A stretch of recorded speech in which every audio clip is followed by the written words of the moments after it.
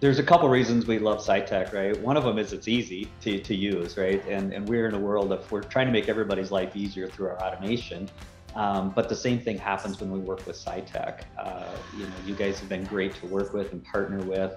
And what we're really looking for is how to get as many kids into this system as possible, right? And so the employer, obviously has to pay the employee, but the grant matches that you guys provide allow us to do more than we would have. If we can only afford one, maybe because of the grant, we can afford two. Or if we can afford two, we can now afford four, or something like that, right? And that's the important part of the SciTech piece for us, is to just be able to afford to give more people the exposure. And of course, the reward for us in the end is we get to try these kids out in the real world. And a lot of them, especially after their second or third year, gives us an opportunity to bring them back again. And then when they graduate, we hire them on full time.